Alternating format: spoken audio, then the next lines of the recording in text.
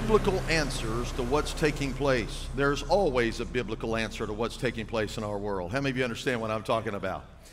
God is never left out of words to be able to speak to any situation. And if we search the Scripture, we'll find the answer to these issues that we're dealing with. I can promise you that I have spent as much time or more in the preparation for this message here tonight than any message that I've done in Prophecy Files. And yet, it is almost like a plate of spaghetti. It is much complicated and very, very deep. But the fact is that we're dealing with it on a daily basis. So I'm going to share with you some things this evening concerning understanding the terms and understanding the times in which we're living. And the Bible says, like the children of Issachar, that when we have understanding of times, we will know, or they knew, what Israel was supposed to do. When we have understanding of the times, then we will know how to respond. And I want you to know something. There's only one way to respond as a Christian. It's not your personal opinion, your personal agenda, but it is a biblical answer to the problems that we're faced with today. And I'm going to give you those answers here tonight, and you're going to be able to take those home with you. I know that we have prayed, but I truly believe that this service, by the time it's over with, could be an earth-shaking kind of service that literally is going to reverberate throughout the United States, because the answer is about to come. And with that in mind, I want you to just pray with me before I begin. And as you do, I know that you've asked the Lord to open your understanding, but I'm going to ask you to ask the Lord to just touch me so that I can bring this to you in the way that it needs to be done. Father, I thank you right now for the goodness of God and your blessings and mercy. I recognize tonight that I am nothing but a vessel. And Lord, your people that have gathered here and those that are watching online, Lord, desire more of your truth and understanding. That's the reason why they're here. And so I'm asking you, Lord, to now open up our understanding by the power of the Holy Spirit. And let every life be transformed and changed by the power of your grace. We thank you, Lord, for what you're going to do tonight in the mighty name of Jesus. And everybody believes it, say a good amen. We're living in perilous times. You're quite aware of that. 2 Timothy, the Bible tells us perilous times, fearful times. He goes through a litany of things that describe what that time is going to be like. Men shall be lovers of themselves, boasters, proud, blaspheming, full of pride, unthankful, unholy. And he goes through that entire list. There's not one of the things that's happening on that list that's not happening right now. And the Bible describes that as the spirit of the age. If you're writing some things down, or if not, you might want to make note of what the Bible has to say in the book of Ephesians, chapter number 1 through 3. You can make these references, but the Bible says that we are made alive who were dead in trespasses and sins, which you once walked, watch this, according to the course of this world. Every age, every time period has its own thoughts, its own ideas, its own agenda, its own values for that matter. And it influences the culture. It is identified in Scripture as the spirit of the age. And in that atmosphere of a fallen world, there is the tendency for people to listen and get involved in the spirit of the age, and it literally lull them to sleep, causing them to accept the values that may be put on display, or the ones that are currently people are involved in. But God calls us to a higher calling. God does not tell us that we're to conform to this world, but we're to be transformed by the renewing of our mind. We're to live and walk as Christians in a different mindset, not the values or the culture that we're living in, but to be counterculture for that matter, to be salt and to be light. So the believers at Ephesus, before they encountered Christ, the Bible says in Ephesians chapter 2, verses 1 and 2, that they walked according to the course of this world. With all of the peer pressure and the literal satanic inspired system that is now coming to the forefront. It's no longer hiding itself. I hope you're understanding what I'm saying. It is no longer hiding itself or cloaking itself. It is evil on stage, right out front. And Jesus intends for us to live in this world, but not to be of this world, the Bible says. And so because of that, we're to be the ones who are influencing this world more than the world influencing us. And yet, there have been things that have happened in just this past year with COVID and the first time in the history, perhaps, of modern culture for the shutdown of the church and things that have happened that have influenced everybody across the society that has changed the thinking, the mindset of so many. We thought that 9/11 was the change. But nobody had on their radar, there was no prophets talking about it, there's no one that was preaching about it, to say that there would come a time when there would be a catastrophic pandemic, a sickness, a disease that would come that would affect the entirety of the world so much that it would shut down everything that you've known as common. The Bible tells us instead of us being able to walk according to the course of this world or according to the spirit of the age, that we are to be light. We're to be walking in the Spirit. Ephesians says we're to walk in love one toward another.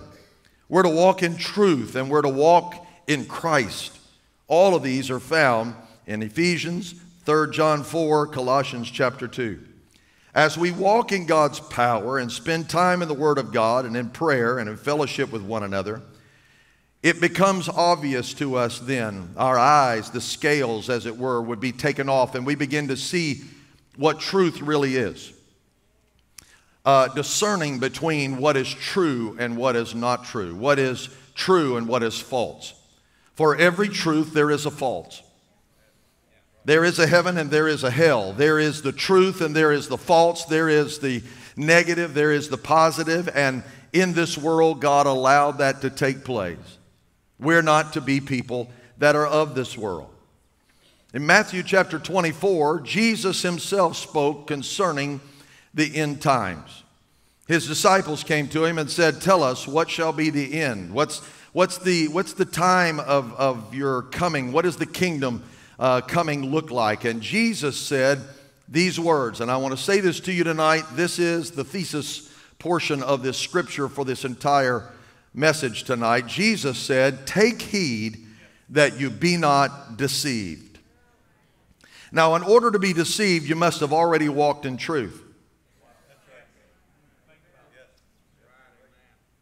Therefore, if you've been exposed to truth and you fall back to a lie, it is a dangerous thing. Let me draw the analogy that Jesus gave as a type for us. He said there was a man who had come to the Lord and he had all kinds of problems, and he gave his life to the Lord, and the temple was cleansed, and the demon spirit that was in him went out searching for dry places.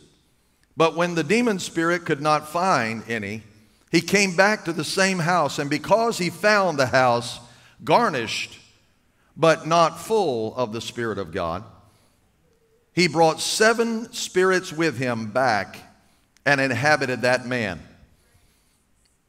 What you need to know is that in the time we're living in, you must guard your spirit against lies and deception like you never have before, because it is being cloaked now in such a light and such a frontal approach of truth, but the backside and the agenda is full of death and poison. The Bible says in the book of Matthew 24, Jesus said that there would be nation would rise against nation.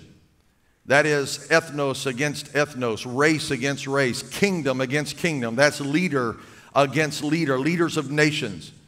He said that there would be times when there would be famine, pestilence, there would be destruction of all kind, earthquakes. He said all this is the beginning of sorrows.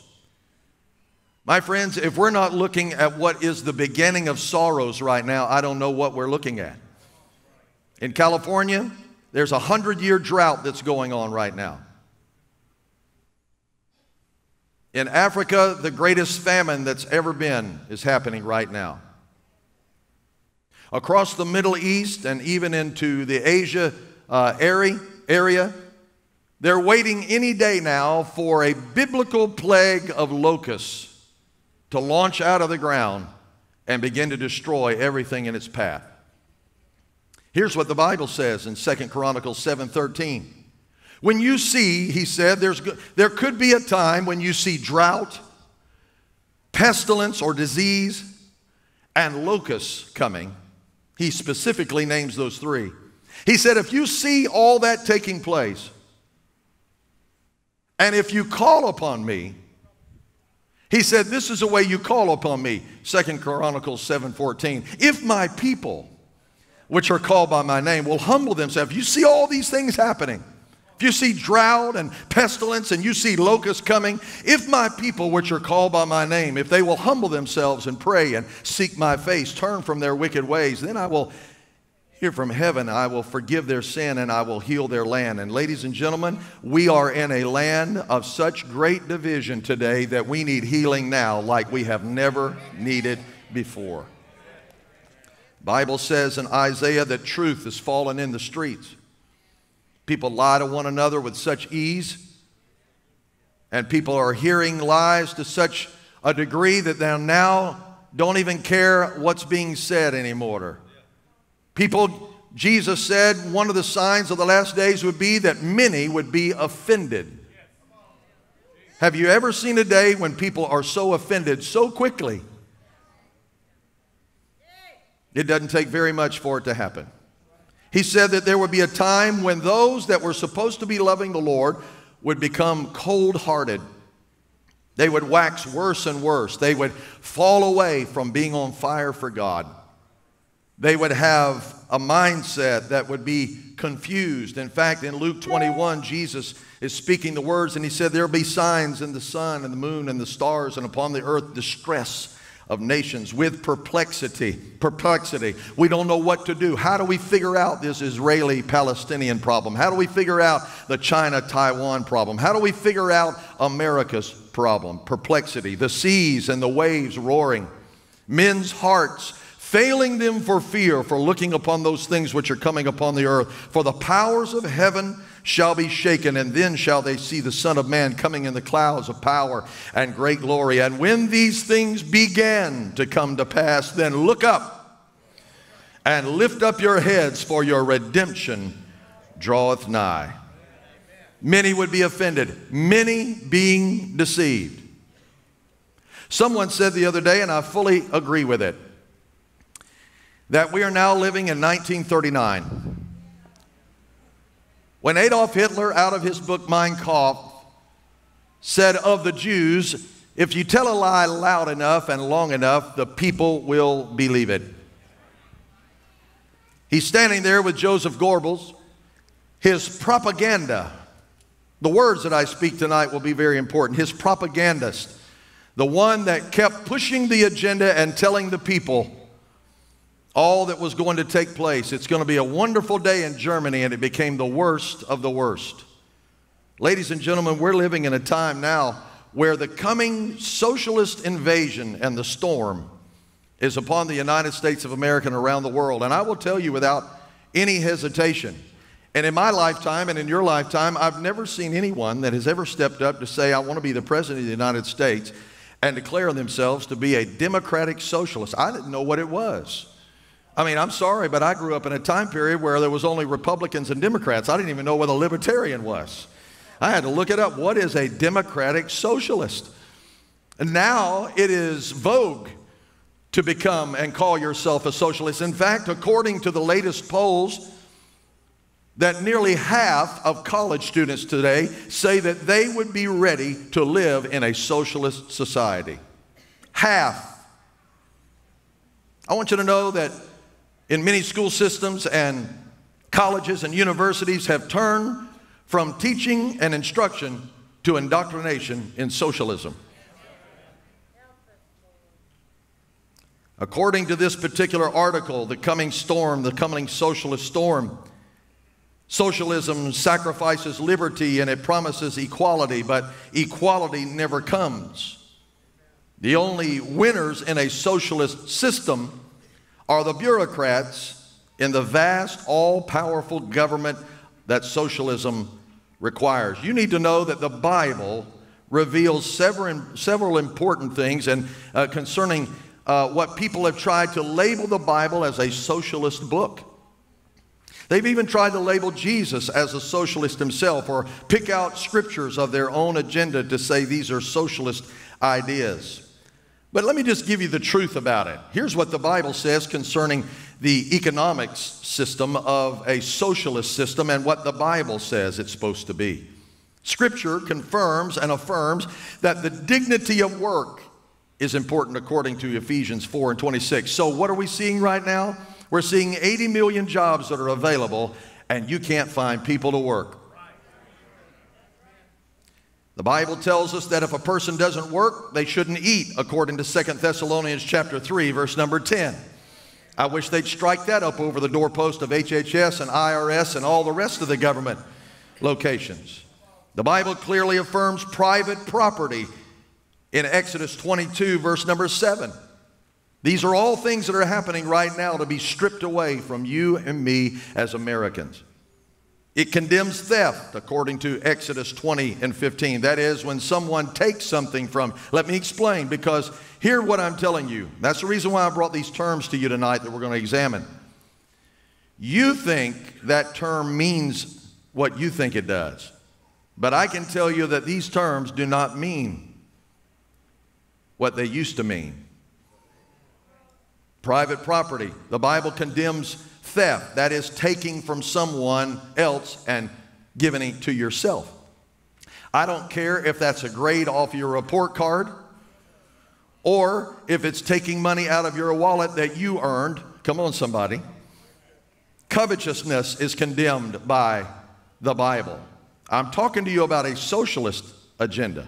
The Bible says in Proverbs 13:22 that saving finances, sacrificing and saving is important. Thrift, land ownership in Acts 4. Proverbs 21, thrift, the investment into your future and into future generations in Matthew 25. All of that is honored in Scripture.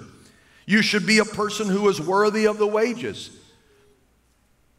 A full day's work for a full day's pay. Socialism condemns and subverts all of these passages of Scripture 100%. But the revival of socialism is a major challenge in our age. It is the spirit of the age. And hear what I'm about to tell you. It is the forerunner of the spirit of Antichrist in our world. Christians are called to work for a just society, according to Isaiah 1:17. Christians love justice. God is a God of justice. He's also a God of mercy. And He's not more of one than the other. This is important for you to understand. In the 1978 commencement address at Harvard University, Alexander Solzhenitsyn declared that socialism of any type and shade leads to a total destruction of the human spirit and is to a leveling of mankind unto death. Why did he say that? Because he was a prisoner in Stalin's gulag, and he knew exactly what that meant. This is also important for you to understand that because a few days ago, President Biden made the statement concerning gun rights that no amendment to the Constitution is absolute. I want you to hear that. He said no amendment to the Constitution is absolute. Let's hear from a president in general who fought. He said, so long as we govern our nation by the letter and spirit of the Bill of Rights, we can be sure that our nation will grow in strength and wisdom and in freedom. So let's consider this for a moment, because the Bill of Rights, those of you that are aware of it, those of you that may not be, those first 10 amendments are the individual rights of every citizen of the United States of America. So let's consider, if there is no amendment that is absolute, then what about the First Amendment of freedom of religion, freedom of speech and expression, the right to petition your government? You have watched over the past 12 months as that has come under a severe attack. If no amendment is absolute, consider the Fourth Amendment. And let's go ahead and call Antifa, and let's go ahead and call them the brown shirts and Gestapo, like the Nazis were, who have knocked on the doors without a warrant and seizing and destroying and pillaging our land to this very night. If no amendment is absolute, consider the 10th Amendment. No amendment is absolute, so the federal government can just be the repository of all power, and nothing is reserved to the states or the people. We're finding out, ladies and gentlemen, that some of the things that we've heard in the past 12 months is just now coming out to not be the way that we were told 12 months ago. How about the amendment, the 13th, 14th, and 15th? If no amendment is absolute, then the freeing of the slaves is bogus. Come on, somebody. How about the 19th Amendment? How about women's rights to vote? If no amendment is absolute, all of you women can no longer vote. This statement, ladies and gentlemen, is subversion to the very Constitution of the United States, of which he held up his hand and put his hand on the Bible and said, I will uphold these as the truth, and I will stand for the Constitution. Pastor, that's a little bit frontal. Don't you think that's a little bit harsh? Let me tell you, the pulpits of America and the people of America must stand up and speak truth to power. Speak the truth in love, but do not hold back in this hour. The Bible is absolute truth. Are you hearing me? God's word matters, and God's word matters more than any other document. That's the reason why we must have understanding of times. So let me show you, and these are just a few of the things that are taking place in our world that are pointing like the forefinger of Almighty God to the imminent return of Jesus Christ. Consider what's happening in the nations. Just a few days ago, as you look on the screen, one of our United States ships encountered and seized an incredible cache of weapon shipments on its way to, in the Arabian Sea, on its way to Yemen, sent there by the Iranians and others. I'll just go ahead and tell you right now that these, if you recall in 2015, when pallets of American cash was put on C-130s and flown into Iran as a payment, billions of dollars. This is what it was paying for. When you look at this picture, you may not be able to see it as close and as clear, but that entire deck of that ship is full of Russian and Iranian and Chinese-made weapons that were being sent to terrorist organizations. Thank God for our United States military tonight.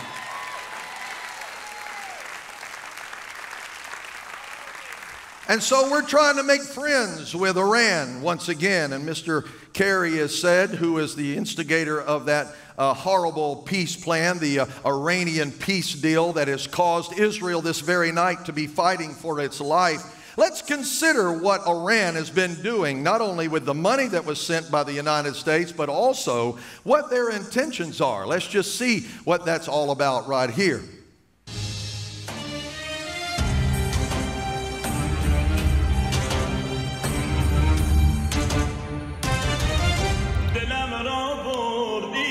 سلیمانی به شهر چشمان بارانی رها کردی عاشقانت را میان دریای طوفانی نحن المنتقمون نحن المتحدون نحن المنتقمون نحن المتحدون نحن المنتقمون نحن المتحدون سپاه علوی میخواهد رهبری ملت بیدار و قوی میخواهد با سپاه علوی کاخ ستم شد ویران. Please notice that. مژده آزادی قدس از ایران جاده و اسب و حیات بیا تا برویم حاج قاسم دلش اینجاست بیا تا برویم حاج قاسم دلش اینجاست. Their intent has never changed. They have one intention, and that is to drive Israel into the sea. And they want blood for blood on Soleimani. I hope you saw in there what they had intention for America. That is to blow up the Capitol building. Now, if my next door neighbor said, I'm coming over to burn your house down tomorrow, I'm not going out and saying I'm going to Disney tomorrow. I'm staying home to protect the property and to be able to say, you know what, if you come over here, you will find out that I will be standing guard over this because this is my property. Are you hearing what I'm saying? Ladies and gentlemen, Israel has the right to defend itself, and God help America to do the same. Consider the border crisis that's going on. It is absolute. Let me go to the next one right here, guys. There's more than 100, listen to this, more than 178,000 illegal crossings on the southern border in April alone. That's just the ones they counted. Pastor, is it right or is it wrong? Well, the Bible tells us very clearly how we're supposed to be able to deal with those that are coming from another nation. It also says this, that there should be legal things that takes place and following the law. That's what the Bible says. But when you're doing, listen, this is a wrong, it is a crime against humanity and the people coming across this border for there to be 20,000 plus children that are crammed together, and yet they want to use this as political exercise against one party or the other. And ladies and gentlemen, the taxpayers of America are paying for this. Border crossing agents are resigning every day because there is let me put it in a word right here for you. You'll hear it again tonight. Lawlessness.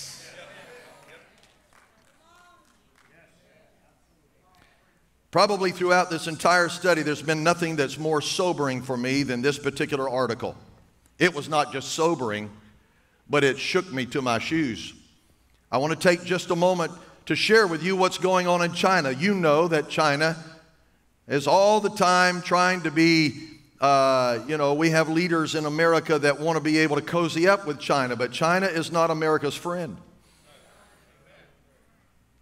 They've been ripping off America for years, but more than that, ripping off their own people and putting them under such forced communistic rule that absolute facial recognition software is being used to track every person in China. What are they doing now? This is called the China Social Credit System. And why is it controversial? I need to read this just a little, so stay with me. China's social credit system is a set of databases and initiatives that monitor and assess the trustworthiness of individuals, companies, and government entities. A good rating could offer priority health care, deposit-free renting of public housing, while a negative rating could see individuals banned from flights and trains. I want you to hear, you're going to hear this again in a moment. It's not just in China. Negative ratings could see individuals banned from flights and trains. So how does China's social credit system work? Individuals who are deemed untrustworthy could face a number of restrictions affecting areas including loans, traveling, air, rail, as well as education. In other words, if you don't do what the government says and you get your credit rating where it needs to be, where we trust you, then you won't have access. Now, I don't know what you heard, but this is what I heard. Revelation 13. No man could buy or sell save he have the mark of the beast. Why has China set up a social credit system? Because the People's Bank of China, the nation's central bank, set this up with the 1.2 billion individuals and the 28.34 million companies and organizations way back in 2019 and earlier. They've now begun that rating system to find out who is going to comply with the communist agenda in China and those that won't. I'm telling you, pastors are dying tonight in China. We've already seen it on the news and nothing has been done about it. It's amazing to me how we can get all up in the air about what's happening and blaming people here that are trying to keep law in the United States of America. But China is putting Muslim individuals and those that are rejecting the agenda of China on trains and sending them to death camps just like the Nazis did. It's all in the news. Truth is hiding in the very front of you. The social credit system provides this, according to this article, a good moral guarantee for the reform of the development of the socialist economic policies, culture, and society. Now, before you say that's way over there, it's already happening in Canada. How many of you have ever seen the movie on Netflix, Black Mirror? Have you heard about it? Black Mirror is a movie that's been created on Netflix that a person has their smart device, and as you approach someone else, some of you are shaking your heads, you know what I'm talking about. They give you a rating, up or down. If you get too many down ratings in this movie, you are isolated. Let's call it what the new term is, and we'll say it here in a few moments, cancel culture. If you get canceled out too much, when you go down to the bank to get a loan for your new house, you don't get the loan. Are you hearing me? If you get canceled too much when you go down to the grocery store to buy groceries, you don't get food. This is what's coming. It is the spirit of Antichrist. What else is China doing? China is getting itself prepared to invade Taiwan. I don't have time to go into the details of the history of this, but just hear what I'm telling you. You can look this up anywhere. The bottom line is that the Communist Party of China has long since wanted to possess that island off of their coast, basically to colonize it themselves and take it over. But it has been a divisionary thing between the United States and China. The United States has kept it as a place of democracy for a long, long time, and yet China has been doing everything it could, in fact, shooting missiles over and all kinds of activity. If that one falls, it will be a domino effect. China has already literally built a brand new island in the middle of the China Sea and started placing armaments in that location. Hear what I'm telling you. China is going to be that eastern king that marches all the way across into Israel with a 200 million man army. And ladies and gentlemen, they already have that army in place. This is the aspirations of China. What else is going on in the world? Well, something interesting you might not have heard about. Here in the United States and around the world, especially at our United States embassies, there are sonic attacks that are taking place upon people inside the embassy and in different locations around the world. What is it all about? Literally, they are finding out, and the White House has just made this statement recently, that they have disclosed that there is sonic frequencies that somehow terrorists are using to affect literally the minds and the body of individuals inside of not only the White House, but other United States embassies. High frequencies, whatever, that are being shot like sonic blasts. It's literally caused one person to die, according to this article, and it's also caused people to have all kinds of tremors and PTSD and all kinds of physical effects of a sonic blast that terrorists are now using. They call it the Havana Syndrome. It has history there. I won't go into that tonight, but the bottom line is it's a new weapon in the arsenal of terrorists. Let's look into society for a moment. That one's got quite a bit. Here is, before you roll this, here is something that, well, let me make it plain. For years, CNN has said that we are, this was their byline, we are the most trusted name in news. What you're about to see, 3 parts. This is not the entirety of this video, but you can go on to Project Veritas's website and you can see all of them in their entirety. This is the technical director at CNN who is disclosing information that we have known that's going on, but now it's all in the open. Watch this. I think we got him through this term. We would always show shots of him jogging, him in aviator shades, and like you paint him as a young geriatric. We were creating a story there. We didn't know anything about. So I think that's propaganda. Look what we did. We got Trump out. I am 100% going to say it, and I 100% believe it. That if it wasn't for CNN, I don't know that Trump would have got voted out. Our focus was to get Trump out of office, right? Without saying that, that's what it was, right? So our next thing is going to be for climate change awareness. Do you think it's going to be just like a lot of like fear, like climate? Yeah, fear sells. Fear sells. No one ever says those things out loud, but it's obvious. And what is it you do? Technical director, it's one step down from director. Roll the next one. Gangbusters were rated. Gangbusters were rated, right? Which is why we constantly have the death toll on the side. Let's make it higher. Like, why isn't it high enough, today? Like, it would make our point better if it was higher. It's fear. Like, fear really drives numbers. Fear is the thing that keeps you tuned in. If it bleeds, it leads. Yeah. If it bleeds, it leads? Yep. No one ever says those things out loud, but it's obvious. Roll number 3. You're telling Michelle, you were telling me, you're saying like how media is the greatest weapon. Where were you going to go with that? I mean, it's just propaganda. Like, you can really. What do you mean by propaganda? Like, you can shape an entire people's perception about anything on how you do it, right? Like, How do you do that? just by like forcing a story to help like your platform, like so like Trump getting blasted all over, like constant feeds of like Twitter and Fox giving him a platform is what fueled that fire, So if you hear a lie and you make it big enough, people start believing it. You have just heard firsthand right here the technical director making the statement. This is not about President Trump and it's not about President Biden.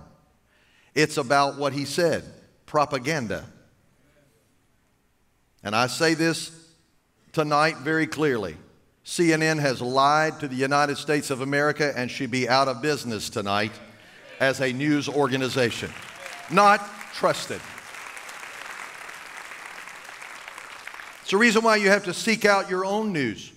Because, ladies and gentlemen, we're living in a time, and I told you in 2015 when the Supreme Court made their ruling on same-sex marriage, which changed the culture by changing the words, that there would be unleashed the lying spirits upon this earth, the likes of which we've never seen before. Now, we're lying in wide open, and it makes no difference. We'll tell you a lie, and you either eat it or you don't, but we're coming. It's very interesting to me, for those of you that might look on Snopes or Snopes, S-N-O-P-E-S, supposed to be the fact checker. In fact, the business, as we were putting this together, never in the history of me putting together a Prophecy Files have we ever had the fact checking that jumped on us as we were preparing this, pulling it down off of the web. Even to the promotional slick of the Prophecy Files with the COVID vaccine bottle in it, they were fact checking that before it ever even went to people. What you need to understand is there's been propaganda, just like Joseph Goebbels, just like Hitler. Pastor, I don't believe that in America. I would not want to believe it either. Believe me, I would rather go back to Andy Griffith and let's keep the doors open at night, but we're not going back. You better wake up, you better talk up, you better stand up in this hour that we're in. It's very interesting that the Snopes fact-checking leader and him in cahoots with Media Matters are also the people that bring all of the resources to CNN.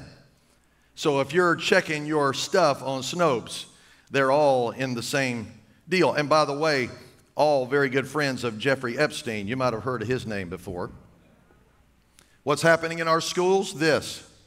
Teachers are handing out across the United States, and I just want to say one of the things that God spoke to my heart about telling all of you that are parents, grandparents, aunts, and uncles, Do not let your children bring books home and papers home and you not know what's inside of them in their entirety. Open it up, find out what's going on, read what's going on, and if you don't like it, then you speak up. Use kind words, speak the truth in love. Trust me, ladies and gentlemen, this is a time when you must take responsibility for your children. They do not belong to the state, they belong to you as an individual. Because the agenda is very clear. Some school districts are still not open because of teachers' unions. Not because of individual teachers, teachers' unions. Are you hearing me? So this is going on. This is being passed out. And what's it all about? Oh, we make it cartoons so it's funny. And the children from K to 5th grade are being indoctrinated in the gender identity unicorn so that they can select their own gender, put it all together for themselves.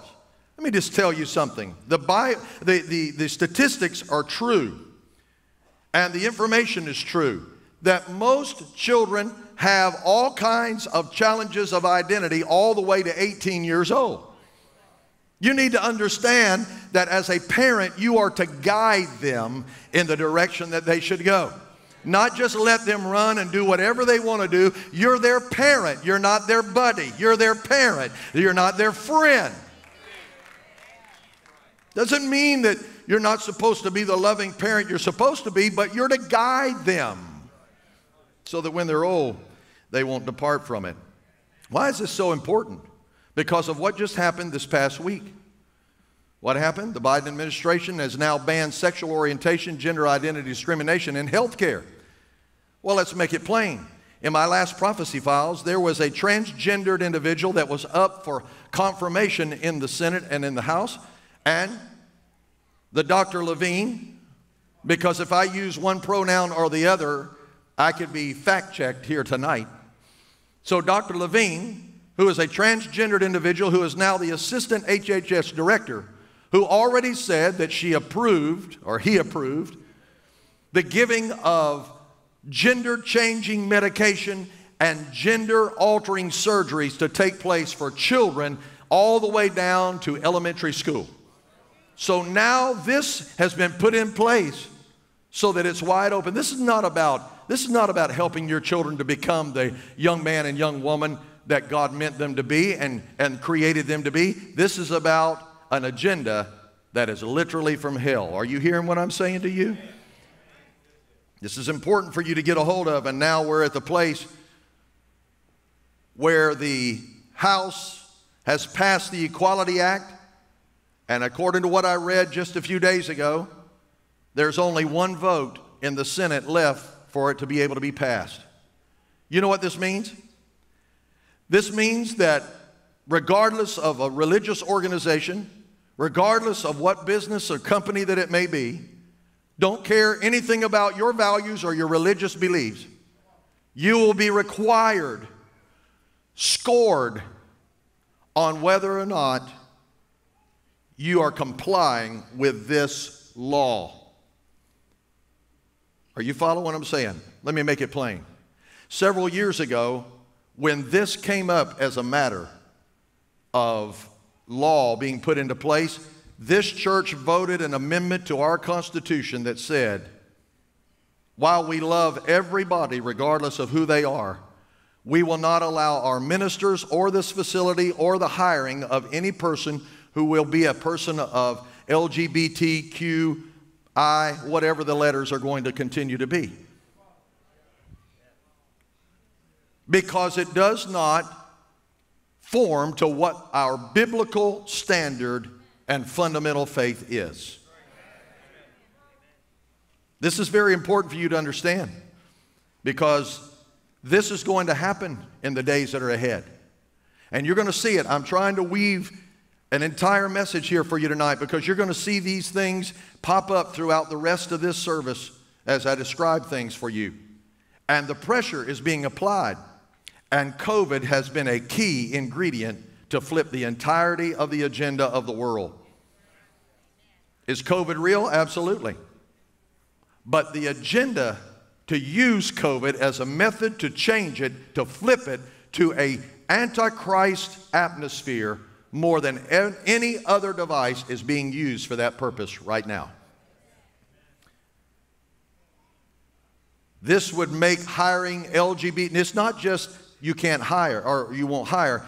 This will force you on the Equality Act to hire LGBT or whatever. You know what that does to churches? Shuts them down. If they stand for anything.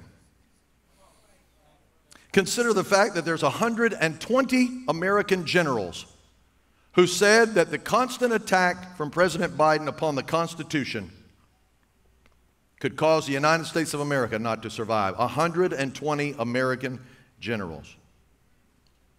And I told you in the last prophecy files what was coming. That is to say that the vaccine passport is being pushed more and more.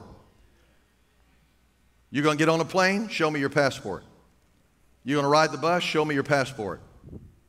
And who's making up these things? Who's making the rules? Those that said, wear a mask, don't wear a mask. Wear 2 masks, don't wear a mask. Wear 3 masks. Wear it inside, wear it outside. Follow the science. I'm going to show you something in a minute. COVID passports are coming. And you better be prepared where you're going to stand. If you get the vaccine, here's the key. You are an individual that has individual rights. And you can make a decision for your own body. Isn't it amazing that those that are pushing the agenda who said that women can be able to make a decision and choice for their own body will not allow you to make a choice for your own body concerning a vaccine or anything else you want? Let me show you something very interesting. This futuristic scenario was ran in 2015. Please listen closely. In 2015, Dr. Fauci, along with many other physicians in his group and others, joined in a futuristic scenario to facilitate medical countermeasures communication in what would be made up as a future pandemic called SPARS. Not SARS, COVID, SPARS. 2015 is when this took place. They ran a whole gaming scenario, and this is the playbook. I've downloaded the entirety of the playbook. They predicted that this could happen in 2025 or 2028. Little did they know, or maybe they did, that it would happen in 2020. And the interesting thing about this, and if I had time tonight, I could run the whole thing down, but even to the hashtags and even the wording found in this document is the same wording and the same hashtags that are being used right now to speak to people across the world on how they're to conduct themselves in a pandemic just like this. If you don't think hell is pulling the strings, you should wake up. Satan is looking for his day, and I just want to let him know it's coming. I'm looking forward to that day. How about you? I don't have time to stay there. Please notice this. Please notice. They ran the scenario of this in 2015. Interesting that China also was considering in 2015 weaponizing the coronavirus. Really? Well, how did that come out?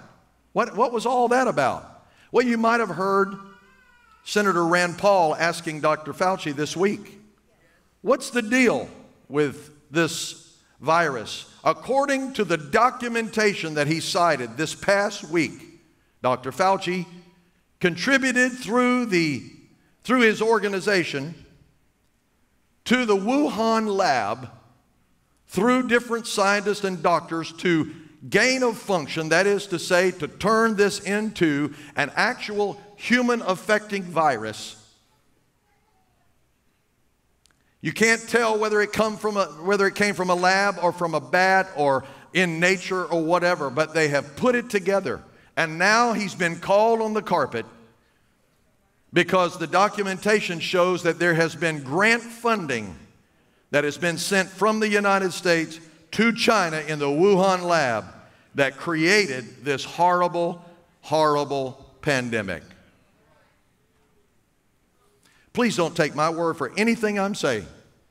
Go check it out for yourself because it's happening right in front of our eyes. Let's take a look quickly at the economy. In the economy, anybody remember this? Is this too far out of your memory? To know that for the first time in the history of the United States, a cyber attack took place on a major pipeline. Now, I don't know. I'm a little bit confused. Maybe you can help me out. We shut down the Keystone Pipeline, but now we're disturbed that the Colonial Pipeline that comes and feeds 45% of the East Coast oil for fuel, for cars, planes, and everything else has now been hit with a cyber attack, and we're all, except for the fact that the Energy Secretary stepped to the microphone this past week and said, well, when asked the question, what about it? Well, this is an opportunity, she says, for us to transfer from fossil fuels into the solar energy of electric cars, windmills, and solar panels. Well, if you lived in the state of Texas just a few weeks ago, you'd find out that when it gets real cold outside, those solar panels and those windmills don't work. By the way, in that SPARS game that they were playing in 2015 of a pandemic, they predicted that there would be a power outage during this pandemic. They predicted it would be in the Northwest. It actually happened in Texas. Just a thought. So the United States declares a state of emergency upon gasoline, and people in Pace and Pensacola and East Milton are online. I'm watching. You could see the fuel running out all the way down Highway 90 as people are posting and going crazy like there's a hurricane sitting out there whirling around in Florida town. People, the United States Energy Department had to say, please do not put gasoline in plastic bags.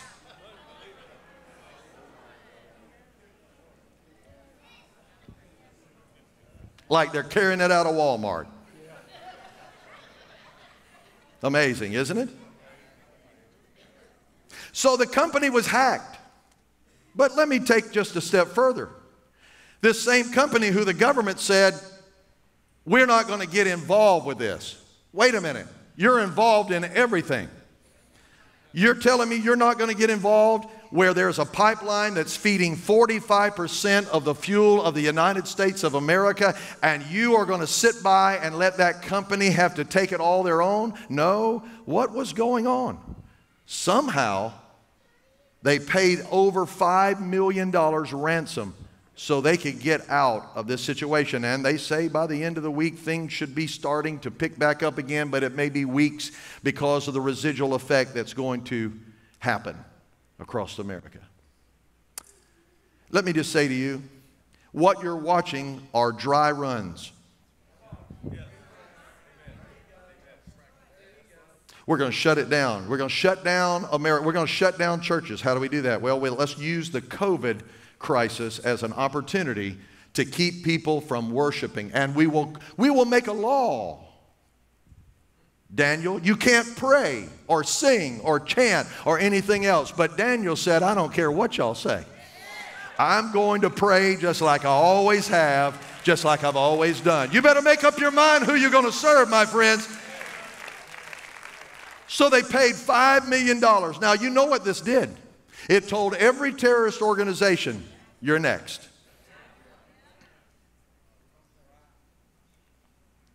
Let's take a look at this for energy quickly. How many of you have heard about that infrastructure bill? Infrastructure, we're going to build roads and bridges and so forth. And according to what I understand, there's only about 6% of the entirety of that bill that's dedicated towards it. The rest of it is now a refacing of the Green New Deal. You remember Ms. Cortez and socialist Bernie Sanders, who took his honeymoon in Moscow. Who goes to Moscow on your honeymoon? Come on, Lake Tahoe, yeah, the Caribbean, Moscow? That's a true socialist. According to the Wall Street Journal, President Biden's planned tax increase to pay for the infrastructure bill will amount to be the largest increase in taxes since 1968. Guess who's going to pay for that? According to the Wall Street Journal, $621 billion of the president's proposed $2.3 trillion infrastructure plan is going to the surface of transportation infrastructure to fill up those bridges and roads and so forth. The rest of it is going as a refacing and a renaming on the Green New Deal. The Green New Deal, I don't have time to go into it, but I'll just tell you, ladies and gentlemen, the Green New Deal calls for the housing authority in New York City and around the country to literally and completely be torn down and rebuilt. It amounts to more than $97 trillion in debt. You can't sustain that. Let me just ask you, go out, don't do this. Go out and swipe that card over what credit limit you have and see what happens to you as an individual when you overspend. They'll leave you at the cash register looking at the lady who's handing it back to you saying, "I'm sorry, sir, this card doesn't work. Here, try this one. I'm sorry, sir, this card doesn't work." And what is it leading to? It's leading to this. It's leading to what the World Economic Forum calls the Great Reset. I would encourage you to go and check this out, because the world leading powers have come together for what they call the Great Reset. It's time to reface capitalism. No longer works, they said, where someone has an idea. This is amazing to me, and Bill Gates and others, I don't understand it, because Bill Gates and many others have created software, and then the market said, "We love your software, we'll buy it." That's capitalism. But because we are moving toward a one world economy and one world religion and one world government under the Antichrist, these things must take place. The Great Reset is happening even as we speak. And the governments of the world are coming together. One of the leading individuals is Prince Charles, whose father was seated in the place that would be next. Now he is becoming the next authority in that position over the country, and he has declared it's time for us to have this great reset of the economy, get everything together. Everybody makes the same thing regardless of how you work. And they themselves have their own playbook that they have run the scenarios. And they have said, this COVID crisis is the perfect opportunity for us to change the entirety of the world's economy and make it into one world economy. Now, you remember when I was talking about the China scoring system? And now we're talking about the World Economic Forum that is saying we're going to all come together and we're going to make sure everybody is online. Every country will get involved in this. And then you've got the climate structure that's going on where everybody's going to come together and we're going to reduce emissions around the world. Please follow this. It's called the Environmental, Social, and Governance. What is it? ESG. Oh, you've seen it. You've seen it. It's part of what's taking place whenever there is a state, let's say Georgia, who passes an election law that says you need to be able to sign your name and us verify that name so that you can be a legitimate voter.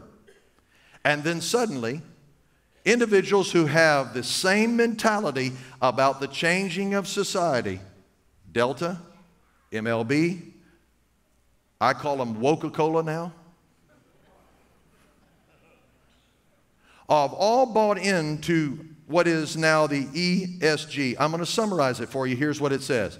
The environmental, social, and governance investing is a strategy you can use to put your money to work with companies that strive to make the world a better place. Isn't that nice? Don't you want the world to be a better place? Where's all them amens? ESG investing relies on independent ratings, scoring, that helps you assess a company's behavior. When do I care what a company's behavior is going to be? I just need some bologna from Walmart. And policies when it comes to environmental performance, social impact, and governance issues. Let me make it in plain language. If you line up with the LGBT agenda, if you line up with the climate change agenda, if you line up with the One World Economic Forum, and that all comes together, we're going to give your company in the ESG a rating that will let everybody know this company is good to invest in. So if you're in the stock market or whatever that it may be, or you're shopping with a company, you're now in compliance with all of the world thought so that you too can be a citizen, or what the Great Reset says and what this article says, as a stakeholder. These are key words. Ladies and gentlemen, we are seeing right now the structure of that one world government that the Bible records in the book of Revelation chapter number 13. I hurry. Inflation is already here. How many of you understand what I'm talking about? I talked to one of our builders here in this church. He told me that last year he was buying plywood for in the dollars less than $40, $20 a sheet. Now it's 280% higher, $80+ a sheet just to buy it. So inflation is already here. Everything is rising. You're seeing it. Everything. And what is that doing? In the middle of a pandemic, in the middle of war, in the middle of climate change, fuel, food, and fear, just like CNN said, is being sold. And listen, Christian people are finding themselves in a place of fear because they don't know that God is able to provide all of their needs according to His riches in glory by Christ Jesus. I quickly go to this under religion. This is coming to the church. It's in Canada. It's coming to America. Watch this. In the middle of the road, they waited with AHS, and here they are behind. So we'll see what is about to happen. Freedom in Canada, democracy in Canada, full force, unbelievable.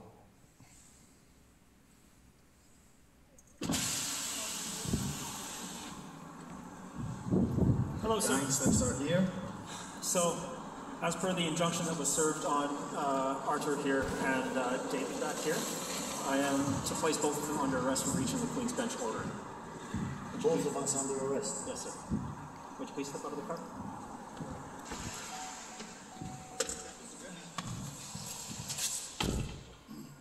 Open the door, man. Whoa, stop.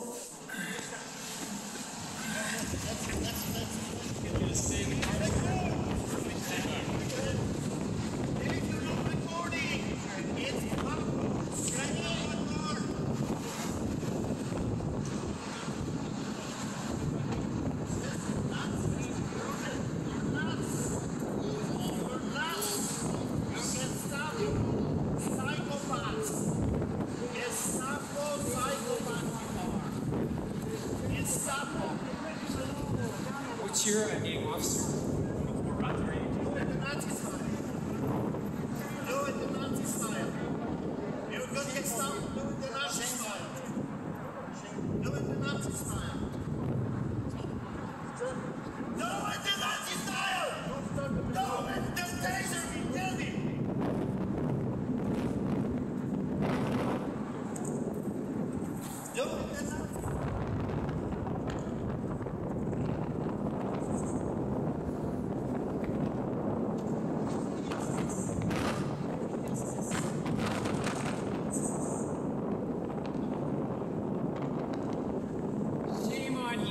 guys, this is not communist China. Don't you guys have family and kids? This pastor was arrested. He knows all too well, having grown up in Poland, now pastoring in Canada. And when they came into his church to stop his service, he told them to leave. He had every right to do that, except the government has now said, you have no right to gather, and they arrested the man. I'm praying for this wonderful Canadian pastor, and I pray that he continues to stay bold like a lion, and God keeps his hand upon him. Amen? The National Day of Prayer has just passed recently, and now we have seen where Franklin Graham brings to our attention the fact that President Biden, for the first time in the history of presidents, omitted God in his remarks towards the United States of America. He said, I'm deeply saddened to read that the President Biden is the first president to omit the word God in his proclamation. And he said that this sets a very dangerous precedent. It basically says we don't want or need God in the United States of America.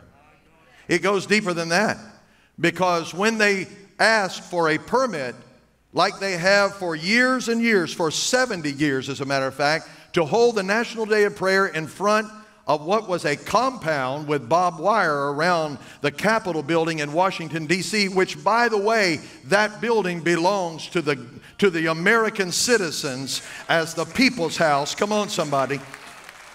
When they submitted for a permit to be held there, they said there'll be no permit given for you to hold this in front of the Capitol. Now, whenever we brought this article up and we started making this part of this presentation, we were fact-checked and said that it wasn't President Biden that denied it. So, technically, it wasn't the government of the president.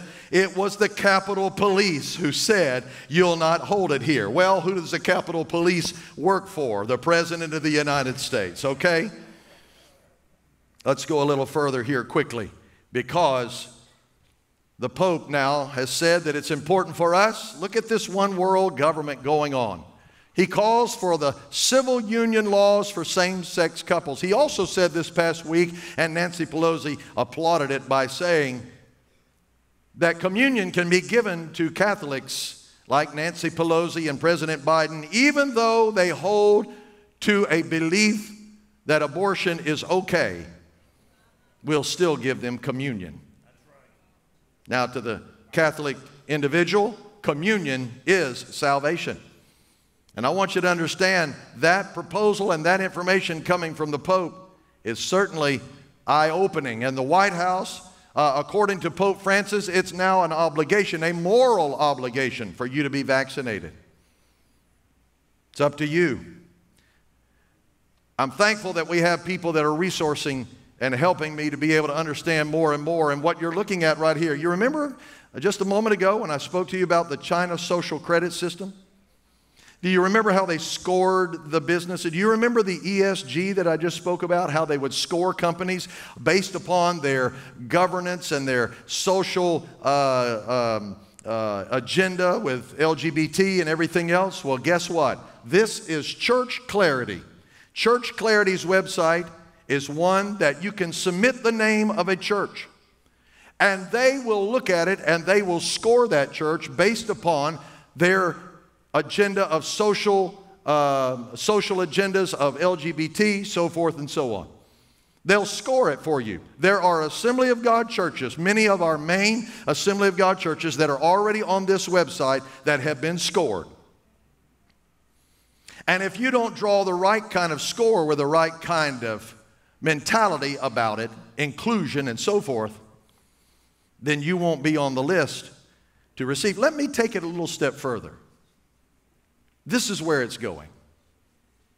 Currently, a larger percentage of this church uses the app and your ability to take your debit card or credit card and put it on there, and you can do reoccurring giving, or most of the time your contributions are being made that way.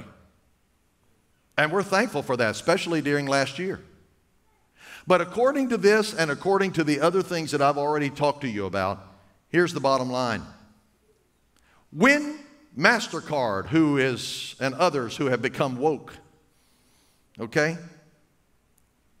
In other words, and I'll explain woke to you in a few moments, but when these companies say that we're of this particular agenda and we adhere to this particular agenda, but yet we found your score on church clarity as not lining up with ours, we will no longer do business with you with MasterCard, Visa, or any other company. And suddenly the means of funding for the church is stripped away simply because you will not comply. And I wonder how many believers at that moment who truly trust in the Word of God and tithe will continue to do so. You know the wonderful thing about this church? It is completely paid for. We owe no man anything. Nothing.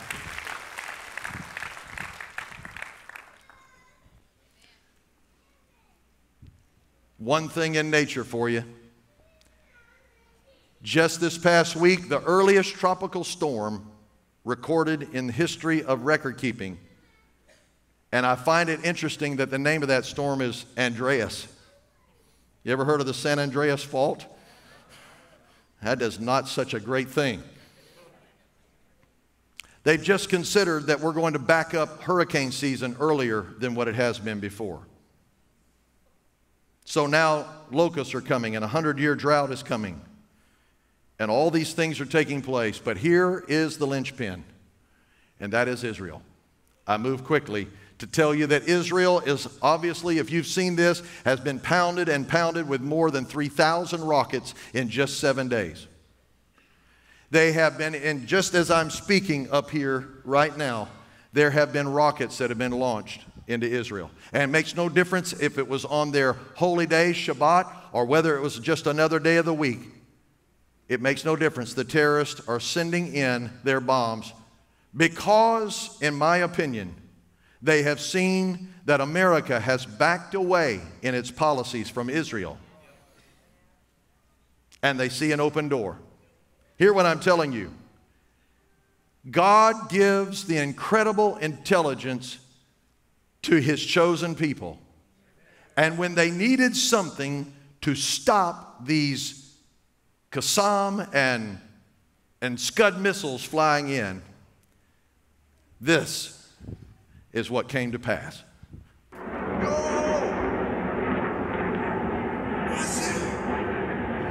It's called the Iron Dome. You're looking at footage that's been taken just this past week. To God be the glory. God gave them the wisdom to put together an instrument of such great power that they could blow the rockets right out of the sky and preserve their people for the glory of God.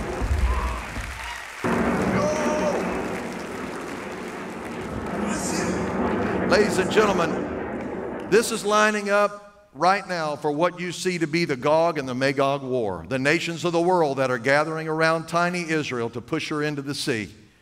But Israel and God's people will be preserved. And I say for Pace Assembly, for myself, and I trust for this entire congregation, we will stand with Israel regardless, because they have been and always will be God's chosen people. Come on, give God glory for it tonight.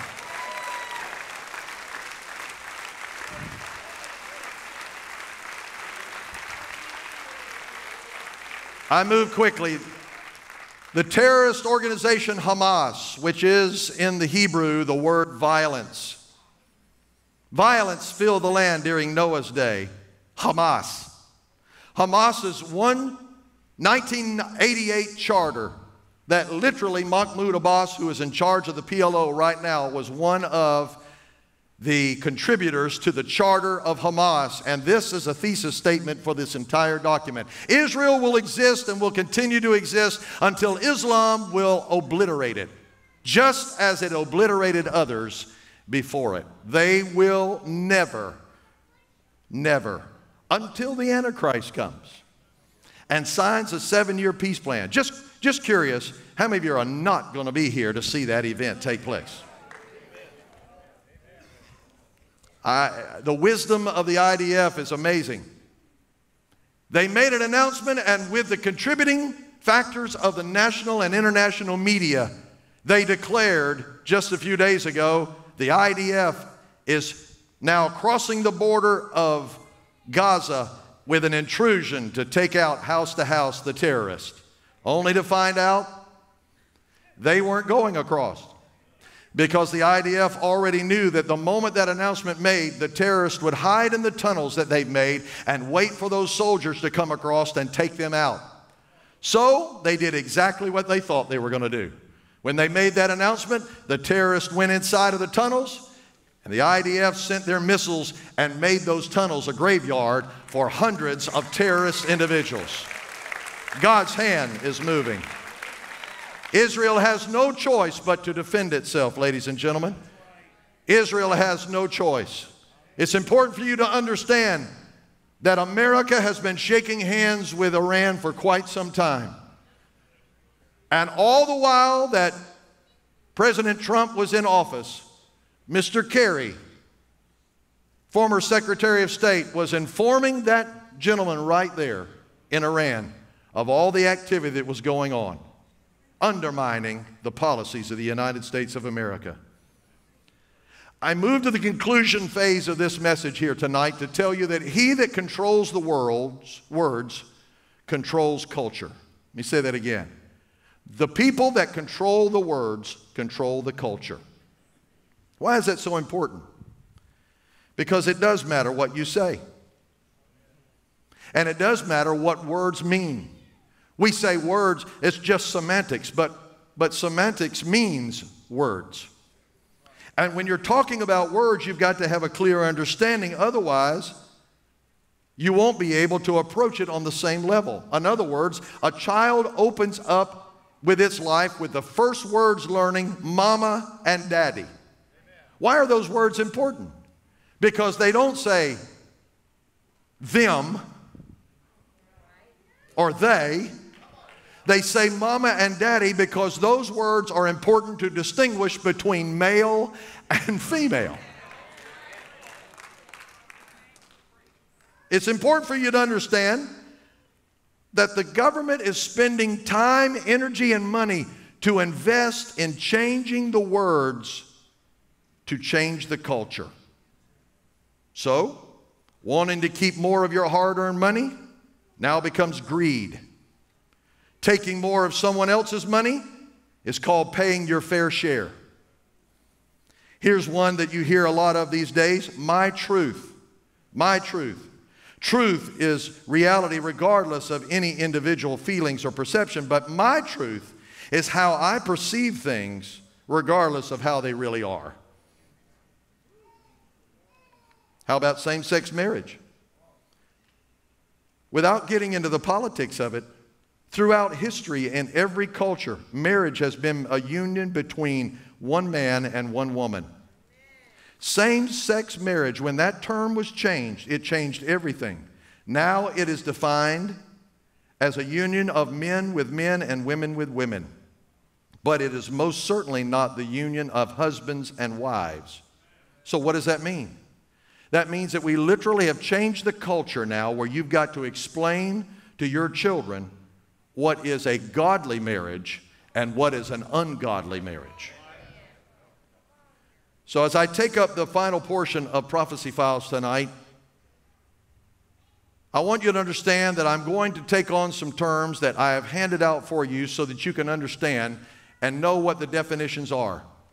I have one agenda to bring the truth to you, and that is not only the truth of what they are saying and what is being said, because the words that we think, I grew up in a time where if you described racism, it was defined basically as somebody that had a prejudice against someone else, regardless of who they were, what they were, but it was based basically upon skin color and so forth.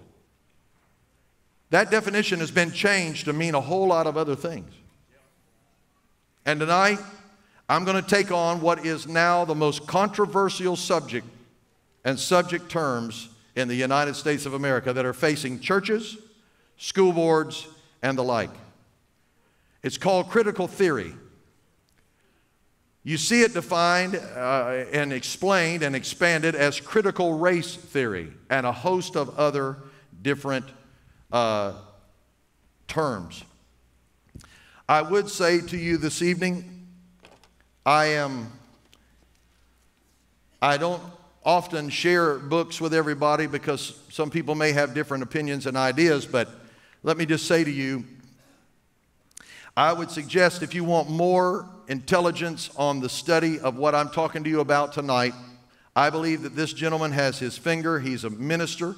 He is of different belief than Pentecost as far as that goes, but that has nothing to do with the intelligence and the information that is in this book. It's called Fault Lines. Voddie T. Baucham. Most of the material I give to you tonight will come from this book and from his instruction. It's important for you to have an understanding of what's going on so that you can not get into a fight over race, but you can be able to stand in a biblical position and continue to love people regardless of their skin color, background, social status, or what's going on in their life. And I'm telling you, this is a volatile subject. Volatile subject. I said to you just a few weeks ago that the attack is coming as a bullseye on the church to divide the church with race. And I want to make it very, very clear for you here tonight that Pace Assembly has been in all of its history and continues to this day to serve everybody, love everybody, regardless of who they are and where they come from. That will continue ad infinitum. But the subject of critical race theory is one that is so volatile today that it is on the forefront, and I must take this subject because if you don't have understanding of the terms, then you can be deceived, like Jesus said. In fact, it's so volatile. Listen to this lady who stood up in front of the Loudoun County School Board to declare her absolute disdain for students being taught critical race theory. I have a dream that my 4 little children will one day live in a nation where they will not be judged by the color of their skin, but by the content of their character. Now I have a dream that we will implement love, not hate, or supporting another Jim Crow's agenda. CRT is not an honest dialogue. It is a tactic that was used by Hitler and the Ku Klux Klan on slavery very many years ago to dumb down my ancestors so we could not think for ourselves. CRT is racist. It is abusive. It discriminates against one's color. Let me educate you. An honest dialogue does not oppress. An honest dialogue does not implement hatred or injustice. It's to communicate without deceiving people. Today, we don't need your agreement. We want action and a backbone for what we asked for today, to ban CRT. We don't want your political advertisement to divide our children or belittle them. Think twice before you indoctrinate such racist theories. You cannot tell me what is or is not racist. Look at me. I had to come down here today to tell you to your face that we are coming together and we are strong. This will not be the last. Greet and meet respectfully. God bless this woman. In the most liberal county in the United States and the richest county, Loudoun County, Virginia, she stood up in front of that school board to declare that she hates this indoctrination of her children and should not be taught. I want to go on record here tonight to let you know that we have a wonderful school board member that comes to this church, Brother Charlie Elliott. Just a few days ago, he made his stand against critical race theory. And as a result of that, with the Santa Rosa County School, I spoke to Dr. Barber on Friday, the superintendent of schools here in Santa Rosa County, and she made her statement in an emergency meeting a few days ago and has assured me from her mouth that there will not be in Santa Rosa County any critical race theory taught to the students of this county. God bless Dr. Barber and all the school board. In fact, I told her, and she said, Pastor, please ask your church to pray for us. We are standing on the front lines of all that's going on, and we understand what our role is. So, Father, in the name of Jesus, I ask you to keep your hand upon Superintendent Barber. I ask you to keep your hand upon every school board member, and let your spirit overshadow them and let them be strong in the values and principles that are held true in this particular county, with biblical values and interests for every student and for the teaching and instruction of every student. We give you praise for keeping your hand upon her and the school board and the teachers and the schools of Santa Rosa County, in Jesus' name. Somebody that's going to keep on praying for them, give the Lord praise right now. Would you do it? I will not go into the depth of every one of them. That's the reason why I've written them down for you. But by definition, critical race theory is divisive all of its own. According to Wikipedia, it's an academic movement of civil rights scholars and activists in the United States who seek critically examine the laws that interest the issues of race to challenge mainstream liberal approaches to racial justice. Well, that's a nice way to say what they truly mean. It holds that the most important thing about you is your race, the color of your skin. That's who you are, not your behavior, values, or environment, your race. That is totally not biblical. It is ungodly at its core. I don't have a lot of time to be able to share with you the details of all of it. Again, that's the reason why I've written it down and put it in a form so that you can keep it for yourself. I want you to imagine this in a picture so that I can describe this to you accurately. Critical theory, along with social justice, as you've heard those terms in society, and this entire strand of terms that are written on that page and many, many others can be imagined like a train. So let me put it like this. Critical theory or critical race theory and social justice, along with Marxism and socialism, is the engine of the train. The other subsequent things that are on the page that you see there is basically the boxcars to the train. Many Christians think that, and if you're a Christian, listen very carefully to me. If you're a Christian, here's the fact. Many Christians today, pastors, churches, and denominations are getting sucked into a racial divide to denounce whiteness in order to be an anti-racist. Not just not a racist. I'm not a racist. Well, you're still a racist because you're white or whatever. Hear what I'm telling you. Many are being sucked into this vortex, and the terms don't mean what you think it does. Real Christians love people regardless of their skin color, regardless of their background, regardless of who and where they come from. Racism is sin. Let me make it clear.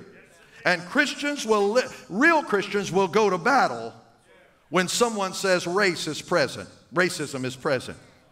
Critical theory, critical race theory, social justice movement is like this train that is the engine. And the boxcars include racial justice and LGBT and climate justice and queer justice and liberation theology and socialism and Marxism and intersectionality, and on it goes. And many Christians think that they can get on the racial boxcar and say, well, I'm just going to stand against racism and leave the rest of it alone. But that is not the agenda of what's going on today. You take it all when you get on this train. Critical race theory in its first tenet says that everything is racist. That's the reason why you'll never hear a conversation about reforming those in police or other organizations that are racist. Only defund them. Hear what I'm telling you. In the middle of the night when somebody is breaking in your window and you've defunded the police to such a degree like they have in New York City, and there's nobody to call, you are left alone. My friends, this is not the agenda of a law-abiding society. That is lawlessness. For some, Christianity. For some in this group of critical race theory, Christianity is racist because it is seen as the oppressor on the oppressed. And who is it that's purporting this? There's one individual.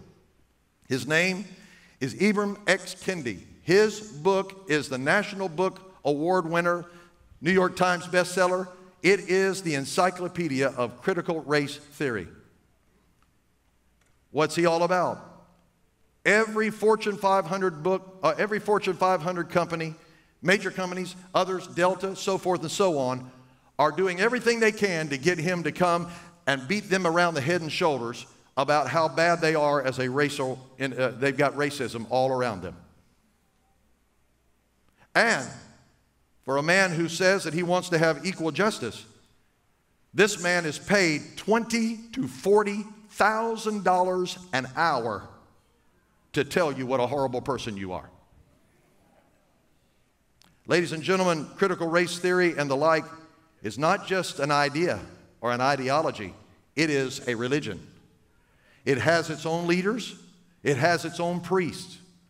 And you need to understand that he's literally proposed an amendment to the Constitution that would form a brand new department of anti-racism that would watch over all the way to the local level of every person who is caught in the act of some racial or racist activity. The terms, understanding the terms of socialism. I don't have time to go in the depths of it, but socialism has killed many a people and many governments. Our niece is from Venezuela. They live in South Florida. Her father and mother are doctors in Venezuela, and they're bartering for toilet paper. Because the richest nation that owned Citgo gas companies for a long time went from the height of richness to the depths of socialism. And we in America are on the same path as Venezuela. This driving engine also has Marxism at its forefront. Now, the reason why you need to take time to explain this to your children and gather your kids around you, and I don't care how old they are, and begin to talk to them about who Karl Marx is, if you don't, they're going to fall for all of his ideologies in the society that's coming right now.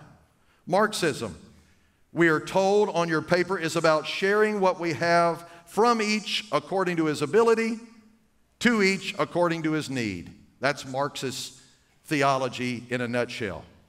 So what is that? Well, it transfers into organizations. As I told you several months ago at a Prophecy Files update, that Black Lives Matter and Antifa both have what they have self-ascribed as trained Marxists as leaders in those organizations. Trained Marxists. The trained Marxist leader in the BLM movement has just bought more than $3 million worth of homes. And ladies and gentlemen, this goes against everything that they say they're preaching. What is the other? Social justice terminology. It is the redistribution of resources from those who unjustly obtained it to those who justly deserve it.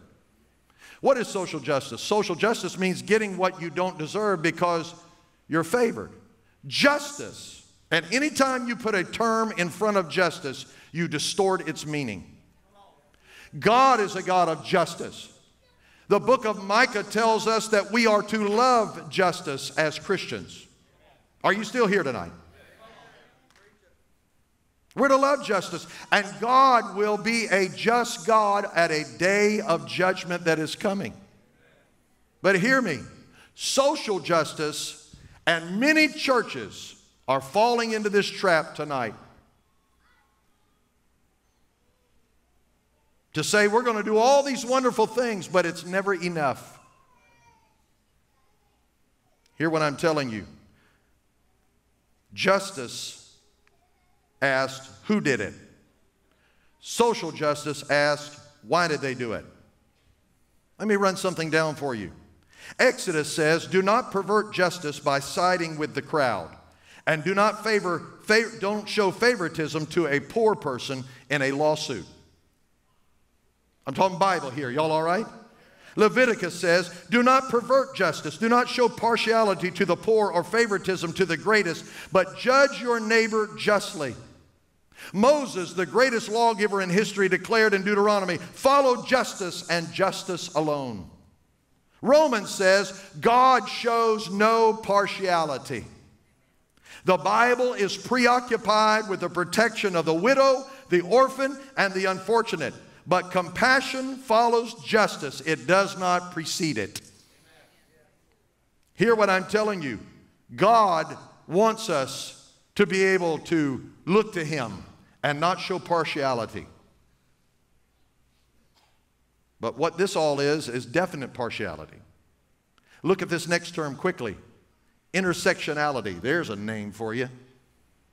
I'm going to put it in a nutshell for you because it's a little bit difficult even to understand. It's a quagmire of terms. Here's what it says.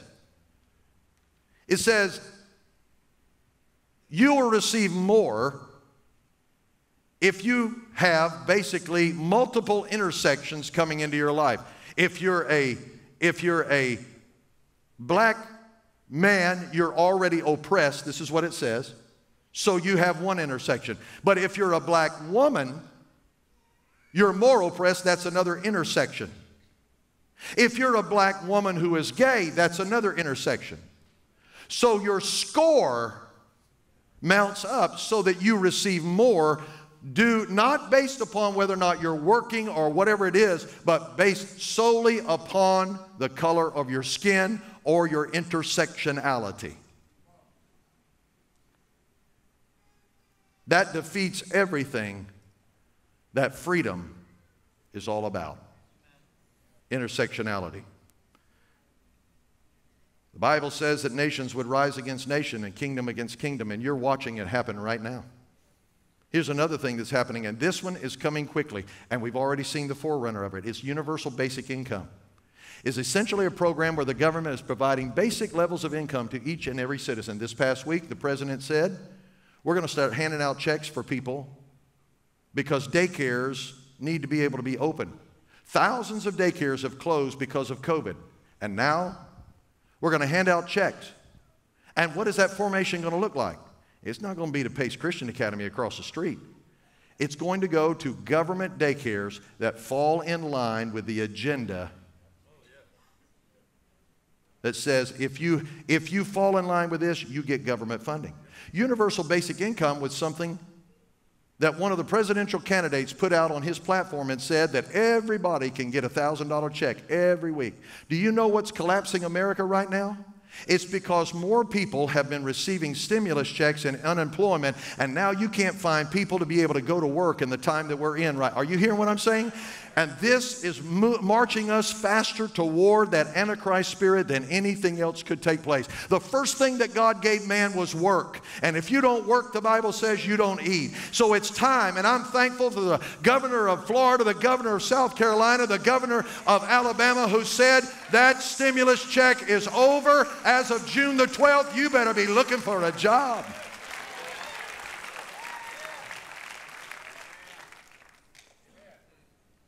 I like this term. It played right into the Word of God for me. Woke. It means that you've come into an awareness. This is what Delta has done. We've come into awareness that we are all horrible oppressors of other people. Ladies and gentlemen, if that's true, why did 500,000 men die in the Civil War? Why did America stand up and rebuild Europe after World War II? Because America at its founding was a country that loved freedom and was built upon Judeo-Christian principles to love and to help people. Don't you fall into this trap, because here's what I say about that. The Bible says in Romans 13:11, and that knowing the time, that now it's high time to awake. God didn't call you to be awoke.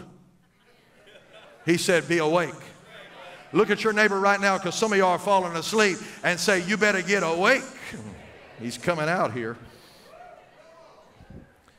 Systemic racism. Have you heard this statement before? Systemic racism. What does it mean? It means that America has always been a racist country and will always be a racist country. And so what did President Trump open up? The 1776 Project, which would return the curriculum to the school to train students and children in America's founding from 1776. But the critical race theory group of people want us to take America's founding to 1619 and say that's when America was founded, when the first slaves came on this shore. Racism is wrong. Slavery is wrong. God's word said you're to have dominion over the fish, the fowl of the air, and the herbs of the ground, and no man is to own another man. That's the Bible. Now let me make it personal quickly. I grew up in a neighborhood in Fort Walton Beach, Florida on Comet Street with white, black, and Asian people all around me. Next door, across the street, everywhere. We played together. We respected one another. Everybody worked hard and gained their own housing and all that was going on and took care of one another. And just up the hill from what was called the low rental section, government housing, I had many friends all around there. Some on my street were racist. And you know what? They voiced it. And now they're dead. And justice is going to come to them for their racist spirit. I don't have to worry about getting vengeance. God said, vengeance is mine, saith the Lord, I will repay. But hear me, we believe in justice. But I reject the idea that America is systemically racist. And I reject the fact, the idea that we cannot be reconciled both to God and both to one another, regardless of your race, your social status, or who you are. If you love the Lord and serve the Lord, and I love the Lord and serve the Lord, then somewhere we can get together, and I'm going to tell you where that's at in just a moment. There was no white privilege on my street. My next door neighbors, we played in the playground that was part of their home. African American family, and I got news for you. They called her Mud Ear.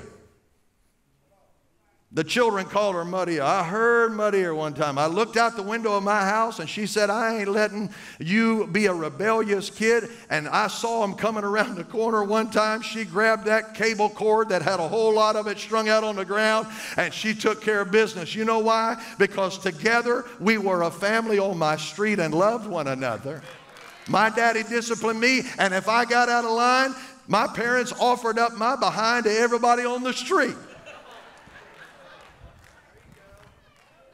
There was no white privilege. Everybody loved each other. No one felt left out. That's America. And don't you let people lie to you. That's America. And if you've got prejudice in your heart, you better repent, get right before God, and God will forgive you, and you can love people like you ought to love. And that goes for black against white, or white against black, or against red or yellow, whatever that it is. Is there a racism in America? Absolutely, because there's evil in America, and evil all the way around. It's sinful because it's in the heart, but it's not in every heart. Where does that idea come from?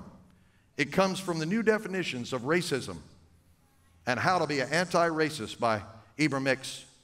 Kendi. Quickly, you're going to hear about equity and equality. Equity, the definition is there for you. Equity deals with outcomes. Equality deals with equal justice under the law, regardless of your background, race, or social status. Cancel culture is another terminology.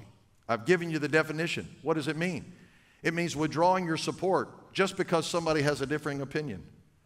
Hey, can we respect one another's opinion? Come on, somebody. I like pizza. Anybody like pizza? How many of you don't like pizza?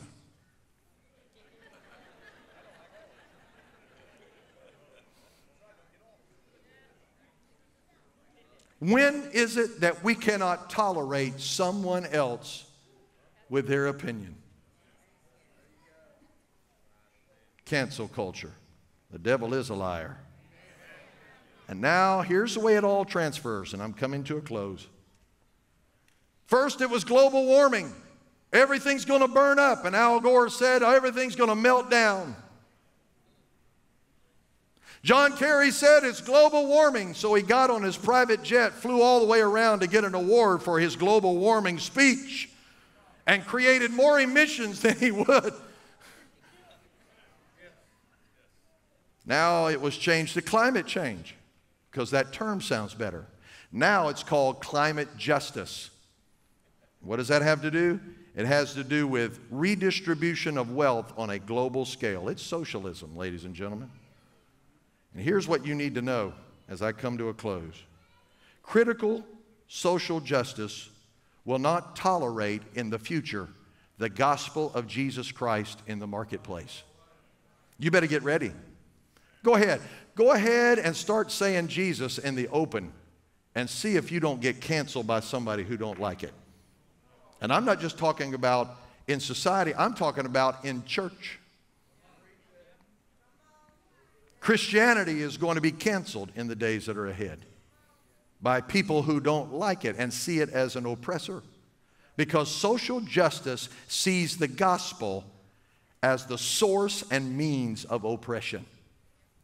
But God's word, listen, if that's true, then the parable of the talents is not equality or equity. Some got 30, some got 60. You know what that means? That means that God's word and God himself, here's the reason, nothing is equal or equitable in nature. The God of heaven created nature, but nothing is equal. Do we want everybody to be the same height? The same color, the same hair, the same... That's what Nazi Germany under Hitler was trying to form up, was a super race of people. God is not equitable, but he is no respecter of person. Are you hearing me? So what does that mean, Pastor? That means if this society continues on its track, it will cancel God and he will not be acceptable in the marketplace because he's not equal with everybody. And enter the Antichrist. Matthew 24 tells us very clearly what's happening in our society. Revelation 13 tells us that that system of the Antichrist is even upon us right now. And pastors are confused, and denominations are confused. The Methodists have split and made a transgendered individual the head of their fellowship. The Lutherans have said that the bishop of the Lutheran Church is now a transgendered individual. And I'm telling you that there is even controversies in the assemblies of God over the very things that I'm talking to you about tonight. The Bible tells us very clearly that we are fighting a fight with spirits according to 2 Corinthians chapter 10. This fight is not with flesh and blood. Come on, get away from that. Our fight is with principalities and powers in high places, rulers of darkness. And the Bible says that we're fighting against those spirits that are trying to tear down the Word of God. But he said, you got to pull down every high thing that exalts itself against the knowledge of God and bring into captivity every thought to the obedience of God's Word. And in doing so, ladies and gentlemen, you'll walk according to the love, care, and compassion of God and his holy Word. I'm telling you tonight, my dear friends, that there is but one place and one answer for the problems of this society that includes social justice and reconciliation, social justice and critical race theory and all that's going on. There is no answer from humans. The answer happened on a hill outside of Jerusalem. When lifted up on that hill was a man called Jesus. He was a Jew. And the Samaritans hated the Jews. And the Romans hated Jesus. And so they crucified him simply because he said, I am the way, the truth, and the life. No man comes to the Father but by me. Are you hearing me? It's very important for you to understand that we are on the threshold of the coming of the Lord Jesus Christ. And the next great event on the calendar of God is the rapture of the church. And I can assure you, ladies and gentlemen, that there is no amount of your opinion or thoughts that should keep you away from the next great event called the rapture for those that are born again believers in the church of the Lord Jesus Christ. And for that reason, there is only one place that you can go to be reconciled back to God. Please note that the cross has a center beam that goes straight up, but there's also the arms that reach out to one another. And the example of Jesus Christ on that cross and his sacrifice for all of us says, Romans 3:23, for all have sinned and come short of the glory of God. There's not one of us in here that deserve anything. And we didn't earn anything because of our background, because of our raising in church, because of our race, because of anything else. We came to Jesus because our soul was sin sick and there was only one place to go, and that's to the man Jesus on the cross. The only question is, are you going to be ready when he comes?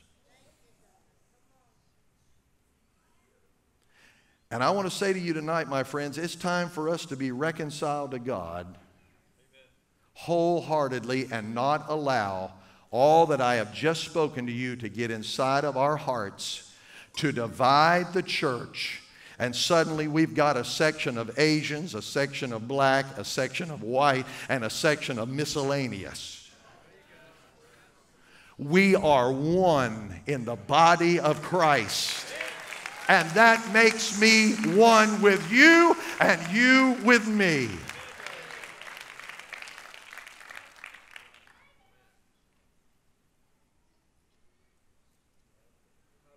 I brought this cross into this service tonight to conclude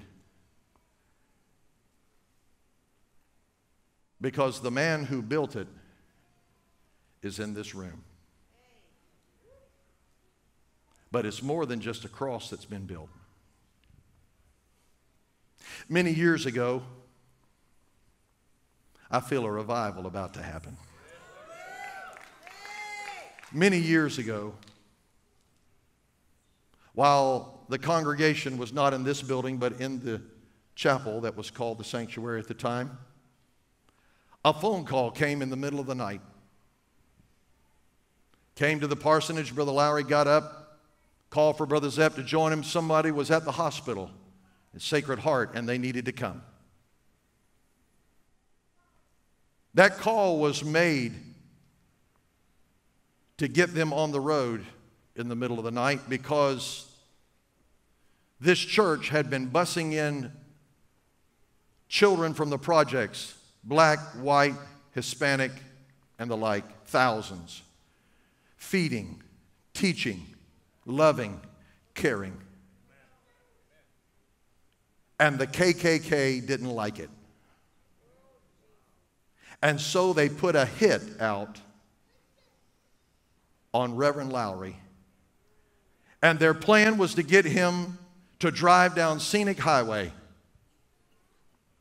And they would push him off of the cliff. That night, Brother Lowry and Brother Zepp drove to Sacred Heart Hospital only to find out that the person they were coming to see was not there. They got in their car and started making their way back to Pace, and Brother Lowry said, let's take the turn. You better listen to the Holy Ghost when he speaks. He said, let's take the turn and go by West Florida Hospital and see if they happen to be there. Taking the turn off of Scenic Highway caused them to go a different direction. And because of that, they came back home unscathed and not even knowing what had been planned for their destruction. One of the men who was a part of that group of KKK people who said, we're going to take them out because of this, because they love another race, who was the enforcer for the state of Florida in the Ku Klux Klan, said, I'll not have a part of it. You're not going to touch this man of God. I'm out. And as I understand it, within days, took his KKK uniform and walked into that chapel with it in his hand. And under the anointed preaching of our great emeritus pastor, Brother Lowry, walked down the altar and laid that cloak on the altar and gave his life to Jesus Christ 37 years ago.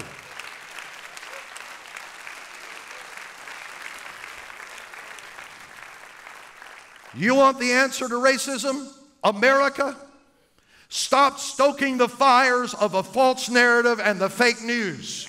And start listening to the voice of God, and there will be reconciliation, and there will be a revival in America if you'll stand for truth.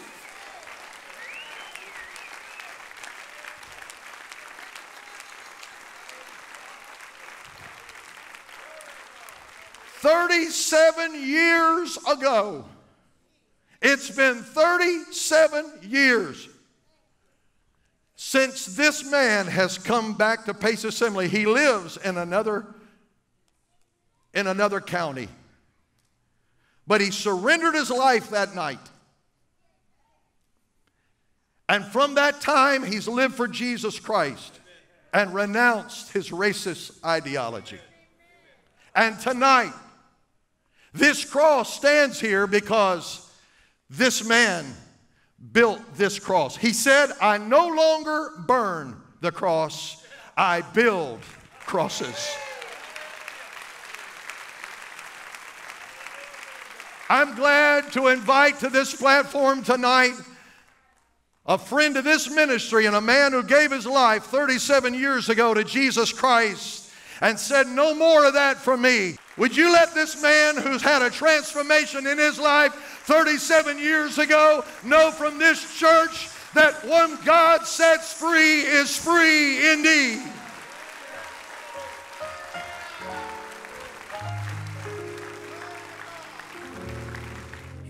I want you to know, not only does God love you, but you told me back there in that green room that if it hadn't been for the Lord who had saved your life, you'd be a dead man tonight. Amen. Long ago. But he built a cross. A few weeks ago, I was preaching and I said, I hope I don't offend anybody. And I started making statements concerning racism in America and how it set its bullseye upon the church to divide and conquer. After that Wednesday night service, Brother LeGerald came to me. He said, "Pastor, you stop apologizing. I know your heart, and I know this church, and we're standing with you." Tonight, if America wants to see revival, let him come to the cross. And let him come to the cross. And watch what God can do when two men come together and say, "We will serve the Lord." Oh my God. Get on your feet and celebrate what God has done and will do for the glory of God.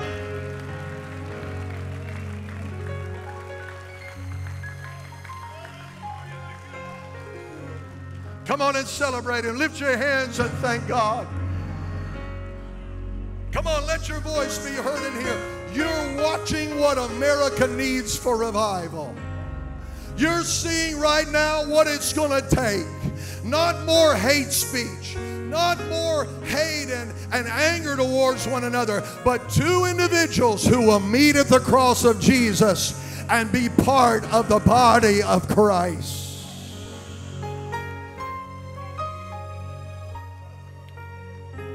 We need revival in America. How many of you would agree that the message of the cross is what it's going to take to see it happen? I asked these two men if they would be strong and bold to come tonight to make their stand publicly so that others and our children, come on somebody, and our children and our children's children can see what real love is all about. Pray, Brother Lowry. Hallelujah to God. Heavenly Father, we thank you for your divine provision. No matter where we are, what we've come through, or what we're going through, our God is able to make us one in Him, Christ Jesus. We're so thankful for the blood of the Lamb that can change every heart and every mind and every soul. If men will surrender to God and women will surrender to God, He can make all things new. He can turn things around. He can set your feet on the right foundation, and He can put a love in your heart that this world did not give you, and the world cannot take it away from you. We thank you for the love of Calvary. We thank you for the love of Calvary. We're all recipients of that love. And we thank you that it goes to every man, every woman, every boy, every girl that will come to Jesus and open their heart. Oh, hallelujah. Give God. Lift your hands and bless the Lord this very night. God is going to send a revival to Pace Assembly because of what just happened in this auditorium. If you believe it, somebody give Him shouts of praise tonight. Get on your feet and give God the glory that is rightfully deserved in Him.